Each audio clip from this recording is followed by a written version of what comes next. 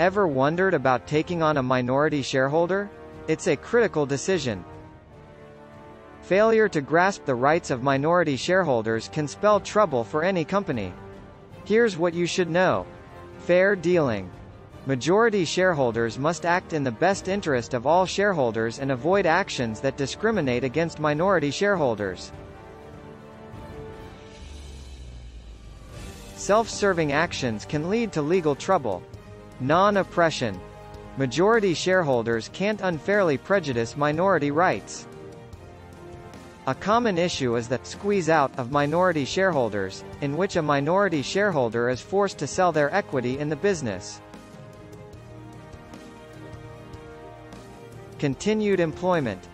In Ohio, minority shareholders can argue for continued employment due to their ownership, dissenter and appraisal rights. During a company sale, dissenter and appraisal rights may come into play. Minority shareholders may demand the fair market value for their shares, causing disputes. Dealing with shareholders. Shareholders' personal issues can affect the company.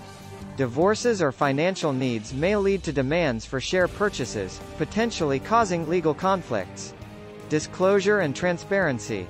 Majority shareholders must provide accurate and timely information to minority shareholders, including financial records upon request. General shareholder rights. Shareholders have basic rights under Ohio law, such as voting on amendments. These rights can be altered through shareholder agreements. Shareholder litigation. In the face of litigation, preserve relevant documents and electronic information to protect your interests. Legal counsel.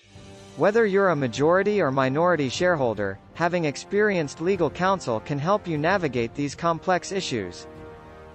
If you need assistance understanding minority shareholders' rights, contact Kavich attorneys Harold O. Maxfield Jr. or Matthew Mullins at 216-621-7860.